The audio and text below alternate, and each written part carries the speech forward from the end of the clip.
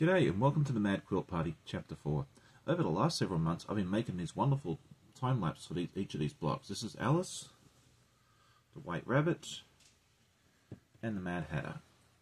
And this time around we're going to make the Dormouse block. You'll see this all come together in a time lapse, and at the very end we'll show you how it all comes together. I hope you enjoy.